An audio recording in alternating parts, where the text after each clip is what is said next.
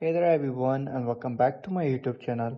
So guys, today in this video I will tell you how to fix iPhone For You tab photos not working on iPhone.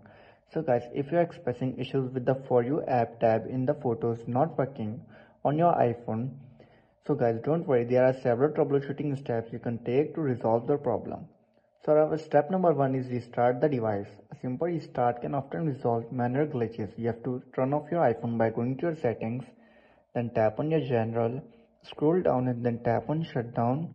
Shut down your iPhone and then restart it after 15 to 20 seconds later.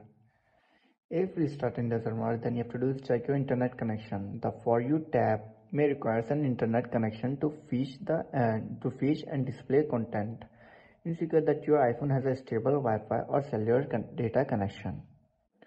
After this, then you have to do is update your iOS version. Ensure that your iPhone is running the latest version of iOS. You have to open your settings, tap on your general, tap on software update and check if there is any available update for your iPhone.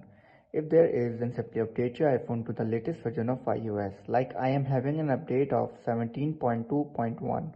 All I have to do is simply tap on update now, or I can update it tonight.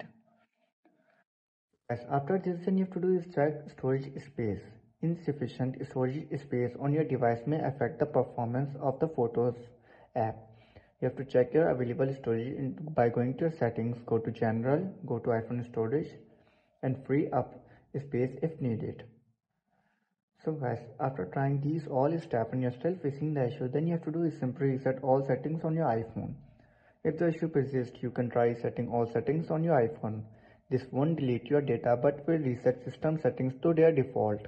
To do this, you have to simply open your settings, scroll down and then tap on General. Again scroll down and then tap on Transfer Reset iPhone, tap on Reset all settings, enter your passcode and fix your issue. So guys, if this video helps you, then make sure to like and subscribe my YouTube channel for upcoming videos, and thanks for watching.